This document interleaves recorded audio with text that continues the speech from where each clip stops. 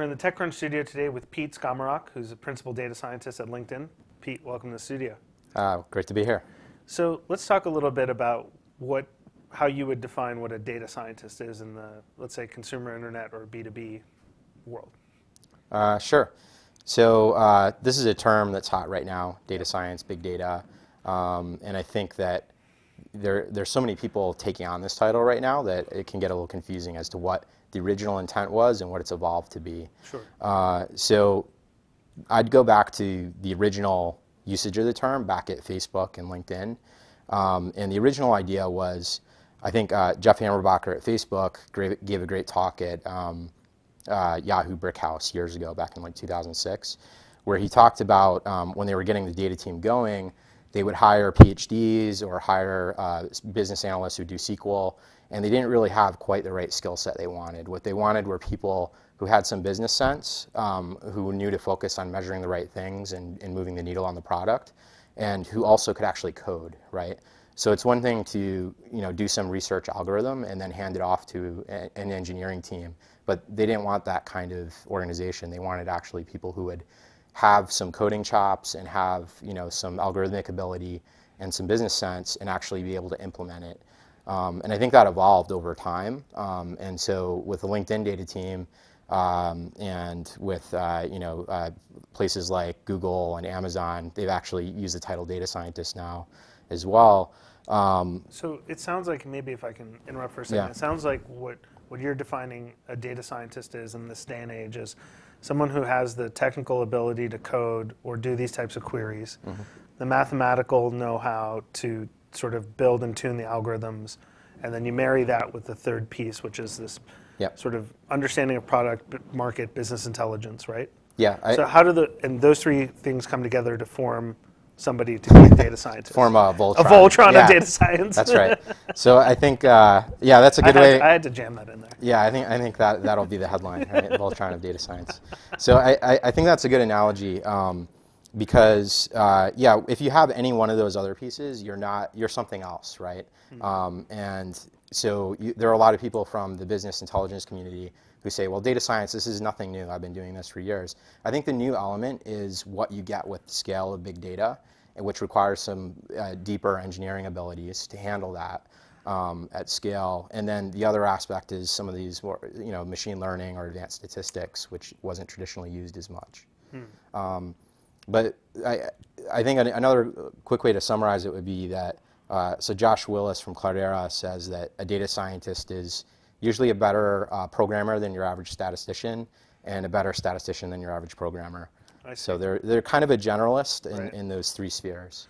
So let's say, in our conversations before, you've always mentioned that it's hard to find people who have those kind of three skills, right, to start. Yeah. And so maybe there are people out there who are interested in becoming, taking this data science path, right, in their career, and they may be really strong in one of those pillars, right? So let's say somebody is really strong in math, statistics, a little bit of business intel background, algorithms, but they haven't, they need to bone up on the technical side. Yeah. What kind of advice would you give that type of person, as they're, continuing on their career?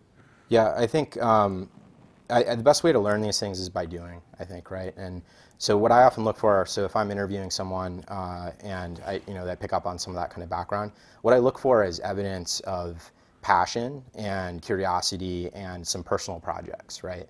So it's so easy now with GitHub and with all the great open source tools out there. I actually look for someone who's taken a stab in some of their free time. And are there any specific places these types of people can go and just start? Yep. Or any specific languages you would point them to in terms of learning the stack? I would actually point to some courses on like Coursera or Udacity, one of these online learning environments. There's great machine learning lectures. Okay. So I would start, low barrier to entry is to just start learning self-teaching some of this stuff. Right. Learn Hadoop, pick up, so there's all these great O'Reilly books for every new technology under the sun. So I tend to look for people who are driven and self-taught in some of those areas. Right. And for business analysts, that would be what I would. So I've had people reach out to me who are business analysts and took this route, and they're now data scientists at places like Twitter or Facebook. Oh, great. So it is possible, and I think it just takes, learn some Python, learn Hadoop, put in some time, follow projects on GitHub and get rolling. Great. Now let's take the opposite of that. Someone's out there who, understands Hadoop and all of that, and is very technically strong, right, in computer science terms, but maybe doesn't feel comfortable with the algorithmic part of it. Yep. How do they go and start building up that skill set? So I think there on-the-job training is pretty important. So if somebody's still in school or in a PhD program, I would recommend get an internship that's more applied, and where you are working with big data sets and working in a business setting, actually trying to move the business forward. There's also this program called Data Insight Fellows, where they basically do a boot camp. So for people coming from an engineering background or coming from a physical science background who may have some of those skills but need to actually get the applied hands-on stuff at a LinkedIn or another big internet company, they give them a 6-week boot camp to get up to speed. So in the final piece of it, I think what would be interesting just to briefly go over is just what has your career been like in terms of becoming a data scientist? Did you start out more on the technical side or more on the math, sort of business intel side? And then how did you sort of carve your own path?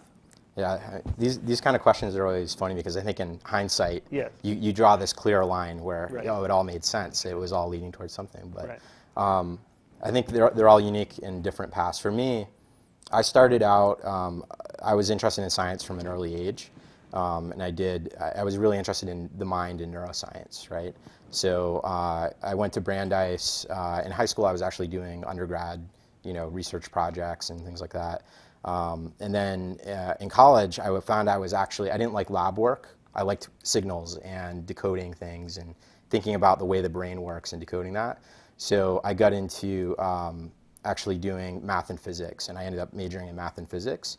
And as I got towards graduation, I realized, there's the startup stuff going on. This is back in like 2000, and I actually wanted to get some, I wanted to start working and building things.